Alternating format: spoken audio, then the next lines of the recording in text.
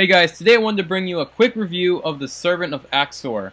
After using this weapon for a little while, it felt totally worth my time and effort to explain the pros and cons of this fusion rifle. Even though fusion rifles are being used less and less because of the high numbers of shotguns in the Crucible, it is great for dealing damage at close and mid-range. I even found it to be a little more helpful than shotguns in a fair amount of situations. To get going, the Servant of Aksor is a low rate of fire, high impact fusion rifle that dishes out major damage against your enemies. It has one of the heaviest impacts out of any fusion rifle in the game at the moment.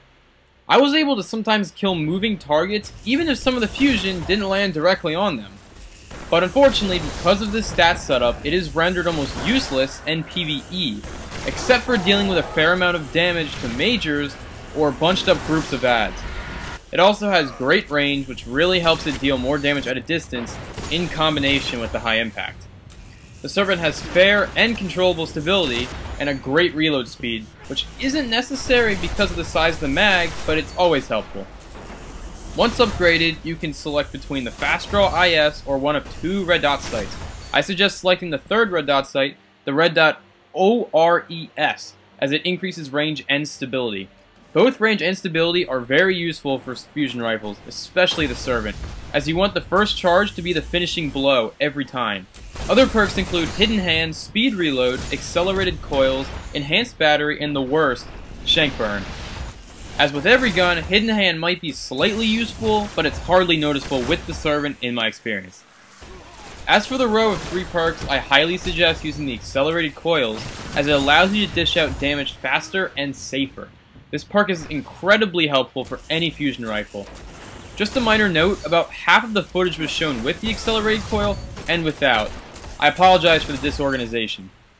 Last is Shank Burn, the most useless and least helpful perk available.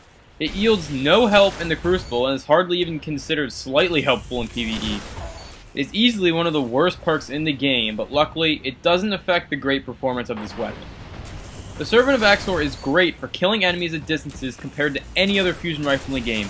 It is actually a blast to use, even though it is a fusion rifle in today's Crucible meta. It is very satisfying to kill people with. The Servant is very effective in PvP when used well, and even helped me reach the top of the leaderboards by a landslide many times. It only appeared to be a problem if I was facing a shotgun or a blinker. As long as you play smart, the shotgunners can easily be dealt with. But it is very difficult to kill blinkers with fusion rifles in general, so good luck with that. And if you do happen to miss a lot of fusion shots, ammo is hardly a problem at all. As long as I grabbed a crate or two of special ammo throughout the game, I rarely ran out of ammo and barely used my primary. And that's the Servant of Aksor, a very powerful, high-impact fusion rifle that has great damage output and is easy on ammo. I honestly believe the Servant is one of the best fusion rifles in the Crucible to date, so I really hope you give this weapon a fair try and tell me what you think of it. As long as you play smart against those shotguns and blinkers, it's fantastic. Please leave a rating, and as always, thank you for watching.